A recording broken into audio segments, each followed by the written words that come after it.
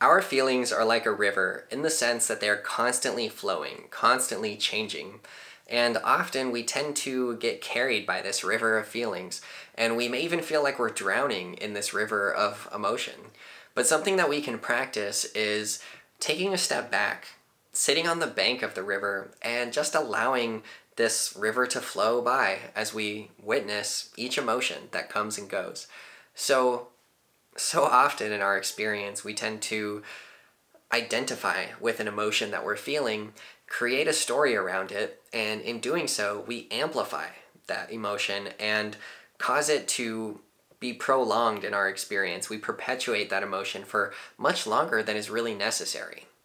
For example, let's say an emotion of anger arises.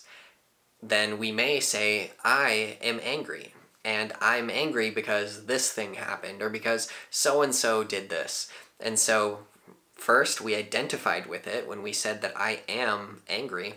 And then we created this narrative and this story around why we're angry.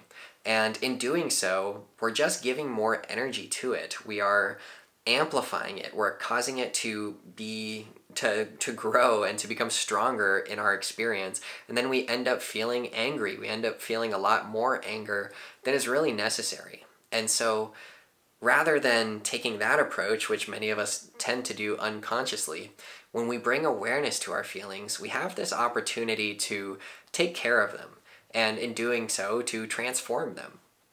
So let's say that this feeling of anger arises. Rather than saying, I am angry, or creating that narrative around it, we can simply say, anger is present. Anger is here. And just allow it to be there. Allow it to be held in this space of awareness, not trying to create a story, not trying to solve it, not trying to get rid of it, not trying to fix it, not trying to change it, because its very nature is to change, because our emotions are like a river. And if we start to pay attention to them, we'll see this, that there isn't really anything we have to do about our emotions, but just allow ourselves to feel them and allow them to come and go. And it really is that simple. So that feeling of anger arises, anger is here. Allow yourself to feel that feeling while it's there, and just let it be there, knowing you don't have to do anything about it, but that it will pass on its own. And when it does, it will be replaced by another emotion. And perhaps it's an emotion of sadness. So then you say, sadness is here. And then that emotion passes. And maybe that's replaced by a feeling of joy. Joy is here. And then joy passes. And in this way, we start to see that our emotions really are just like this ever-changing river. And we don't have to cling to it, we don't have to push it away, we don't have to identify with any of the feelings, we don't have to create a story around the feelings, because they're inherently temporary. They are just a momentary response to something that's happening in our environment, and we can allow them to come, we can allow them to go. And in that process, we can also allow ourselves to just be with them and to look at them. And through observing them, we may also gain some insight. We may not create a story around it, but we may notice, why it is that we're feeling a certain way, and what is this feeling communicating to us? Is it telling me something that maybe I can learn from? Maybe I can look deeply into and start to see a new course of action. Maybe I'm feeling frustrated because of the way I'm doing something, and if I look at that, then maybe I'll get some insight into how I can do things differently. So our emotions can be like teachers to us too, if we look at them in this way. But the key here is to look at them with awareness.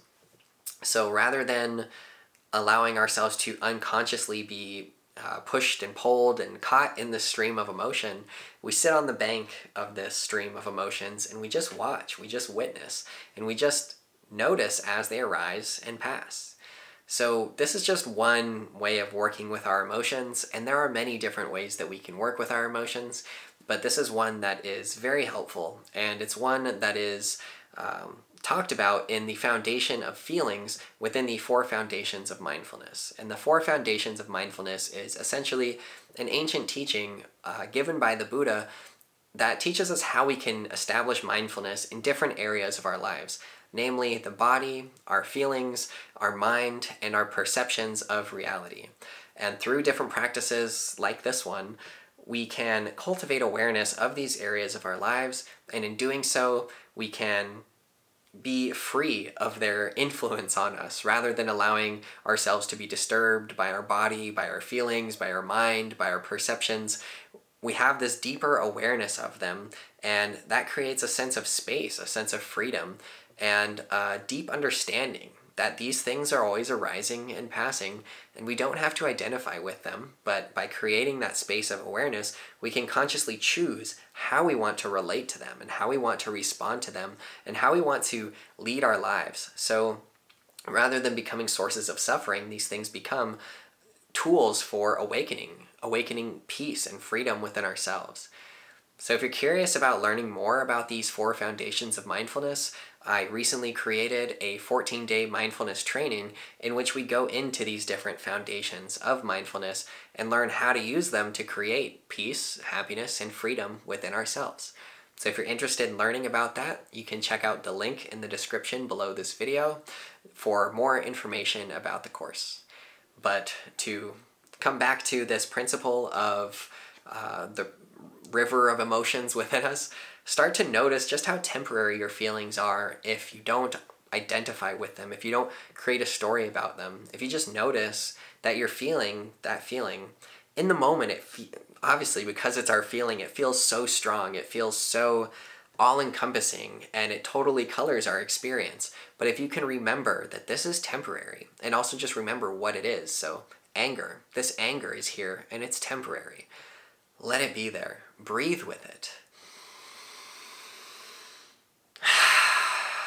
And just let the anger be there. Hold the anger within that space of compassionate awareness.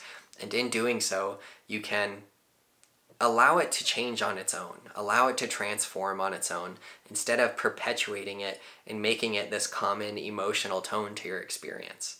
So if you can practice relating to your emotions like this, I can guarantee you'll have a much healthier relationship to your emotions, and you won't allow yourself to get so overwhelmed by what you're feeling in the moment, but you can know how to relate to it with wisdom and allow it to come, allow it to go, and allow yourself to remain grounded, to remain centered on this river bank. So instead of being in the water of the river, you're sitting on the bank and you're watching it as it flows.